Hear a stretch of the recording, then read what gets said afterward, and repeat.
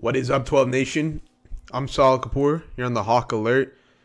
The Seattle Seahawks just absolutely owned the New York Giants this Sunday. Let's break this game down. I mean, this was completely lopsided. I know the Giants put up 13, but realistically, you could say that they should have scored 0. So, obviously, the touchdown that came from the Saquon rush, I mean, that was a bit pointless, right?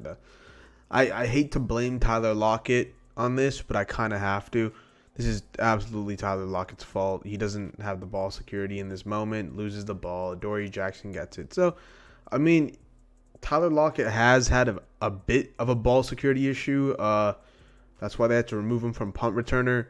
And then he also has a fumble this season. So, he's getting up there in age. So, it might be harder to hold on to the football, but you know, he's still a great receiver. He had a touchdown. Love to see it. Tyler Lockett playing injured, as we know, and played great, right? So you can't hit on the guy even for the fumble because the team ended up winning. So great game by the Seahawks.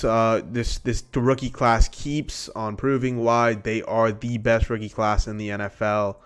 Guys like Tariq Woolen, Boya Mafe, Charles Cross, Lucas on the line are just playing well. 2 great tackles, and then obviously an offensive rookie of the year candidate in K9, the dog. We all know Kenneth Walker. He is a really, really good running back. Obviously, he had a few hiccups yesterday, but as we know, he is the running back moving forward in these future years. So K9 is a dog.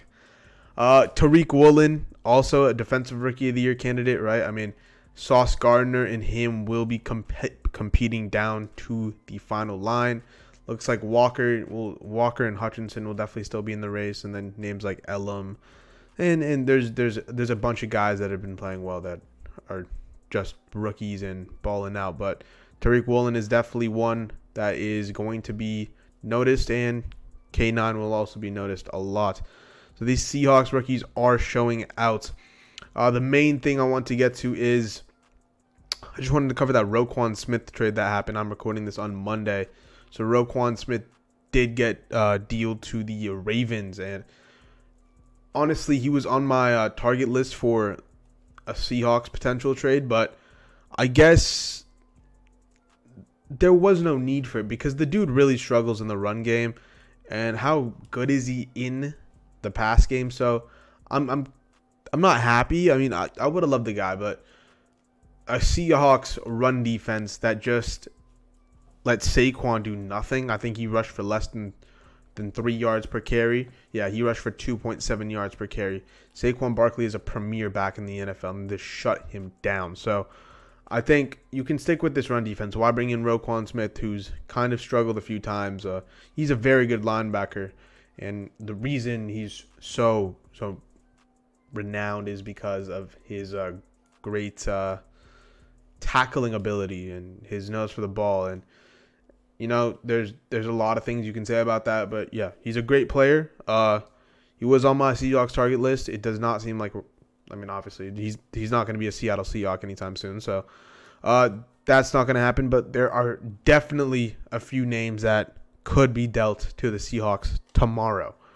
But yes, so the Seahawks absolutely balled out against the Giants, dropped 27 points. It's 20 plus every single game. They're going on and playing the Cardinals, who are struggling. Even though the Cardinals are favored in this game, the Seahawks have been the underdogs, and it feels like every game this year, except this one right here. Why not go out and ball out again? I mean, Geno Smith just keeps on proving you cannot keep betting against the dude. Yesterday played great, and he's been playing great all season. At this point, the Seahawks are playoff contenders because they are winning the West.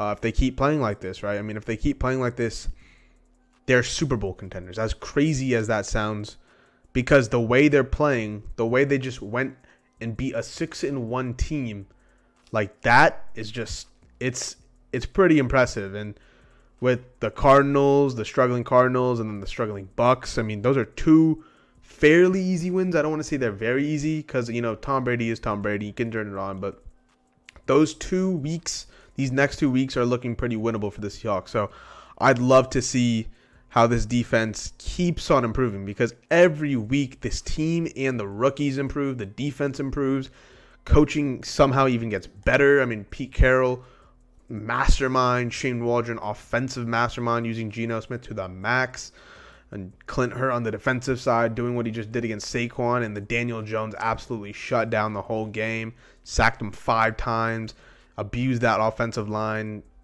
Danny Dimes finished with a 24.2 quarterback rating, and it's looking like the Seahawks will make the playoffs. And honestly, in a season where Russell Wilson got traded, Bobby Wagner was released, 5-3 at this point looked unimaginable.